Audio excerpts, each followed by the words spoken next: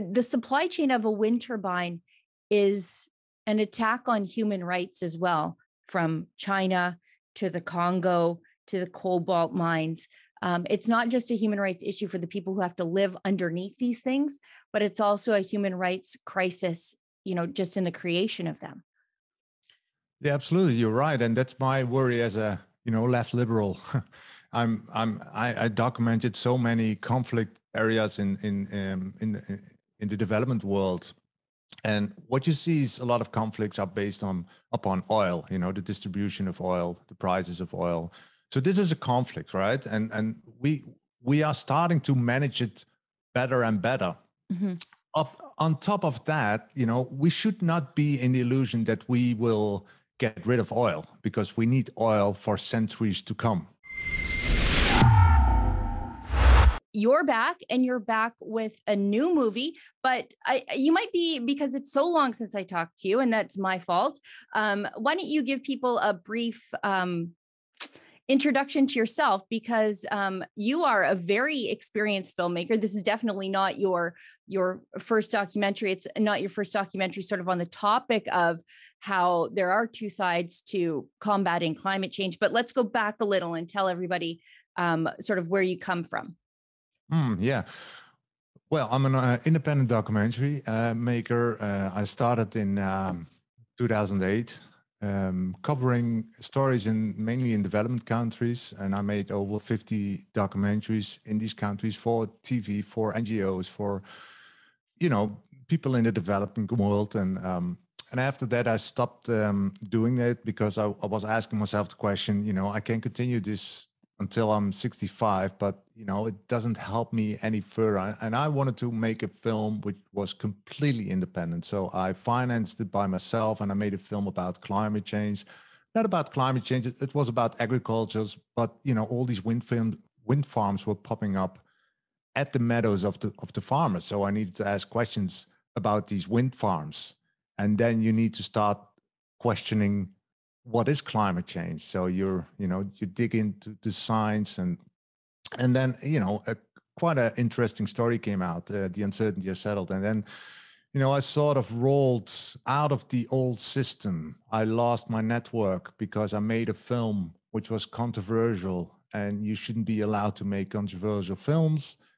So I was, they named me everything you can imagine, and after that I start continuing this spirit of news stories of, hey, there are two stories. Why are we not hearing them on the mainstream news? And I'm coming from the mainstream as well. So I asked that question as a liberal guy who just want to have a lot of perspectives to make up my own mind.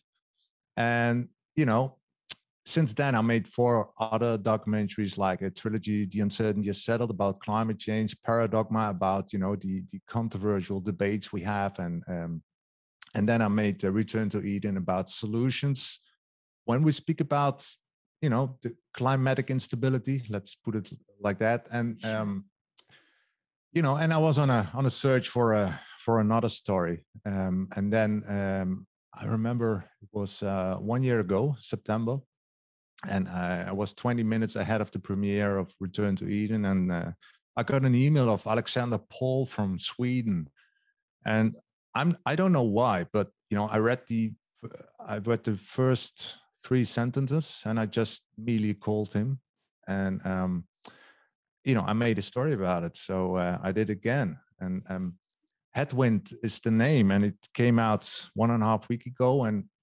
basically it's a story about a former London banker, Alexander Paul, worked for the world's greenest bank, HSBC. He was idealistically driven. He financed big wind farms and solar farms, convinced he was sort of saving the planet. But he woke up to the fact that today's green is actually pitch black and a ego-driven, corrupt and broken system. So he gave up banking and moved with his family to a remote place, somewhere in the northern Sweden forest. And his dream was to go back to nature, start an eco farm, and put as much as distance as he could between his family and the as he said, the industrialization of the nature. So until a wind park was planned at the gates of his paradise garden. So it's kind of an ironic story, you see, and he now is challenging these wind farms at court, 3 of them, that these turbines are not saving anything, and the construction companies are lying, cheating to the local community, that this wind park is boosting economy, but none of the workers' companies are actually from Sweden. They're all from Norway, Britain, Germany.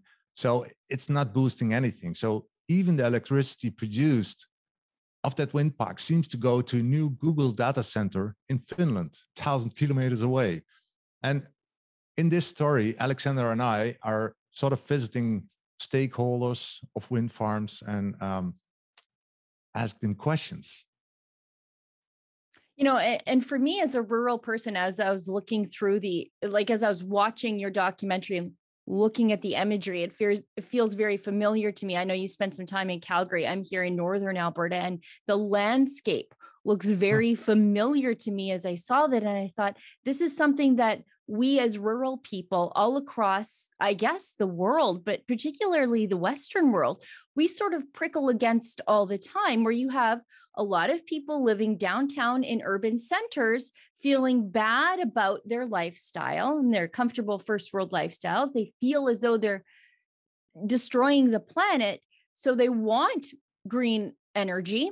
They just don't understand what that means to the people who don't live in the city.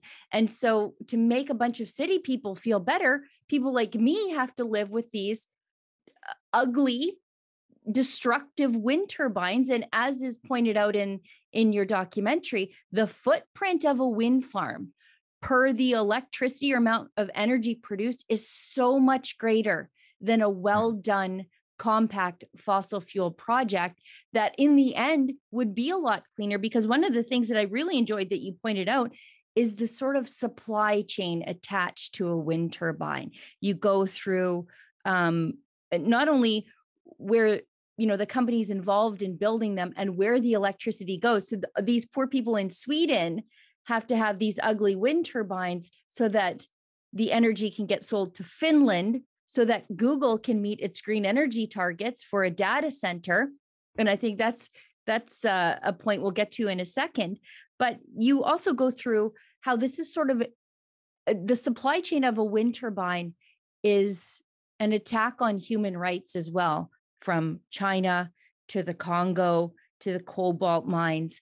It's not just a human rights issue for the people who have to live underneath these things, but it's also a human rights crisis, just in the creation of them. Yeah, absolutely. You're right. And that's my worry as a, left liberal. I documented so many conflict areas in the development world. And what you see is a lot of conflicts are based upon oil, the distribution of oil, the prices of oil.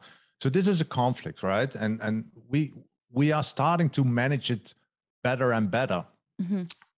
On top of that, we should not be in the illusion that we will get rid of oil, because we need oil for centuries to come in a lot of products. So that these complex conflicts stay.